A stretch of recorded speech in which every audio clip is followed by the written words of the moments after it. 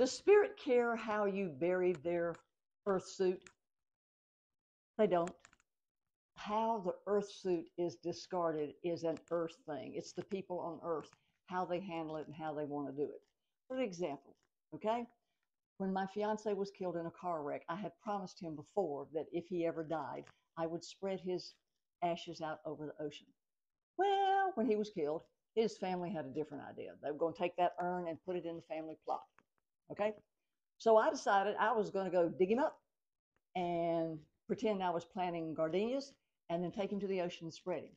And I tried that for 2 times. And every time my car shut down, I had a flat tire in the middle of the highway, something happened. And then somebody said to me, Brent, have you ever thought that Mike might be shutting you down because if they catch you, you'll go to jail for digging him up? And I went, I don't care, I promised him. And they said, think about it. So I went home and I said, I'm going to take him to the ocean. I promised him that. So with that, I got up bright and early in the morning, had my car totally checked out. Everything was absolutely fine. Drove 2.5 hours down there, got halfway, and my car just shut down in the middle of the interstate. At that time, it struck me, and I looked up and I said, okay, Mikey, I get it.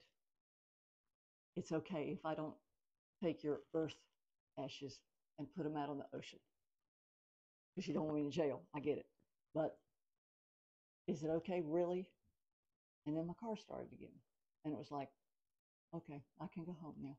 Because I knew that he was more concerned about me loving him and moving forward and continuing our never-ending love than honoring a promise for his earth suit. Because now he was in a spirit suit and he wanted to move forward instead of watching me sit in jail because I dug him up.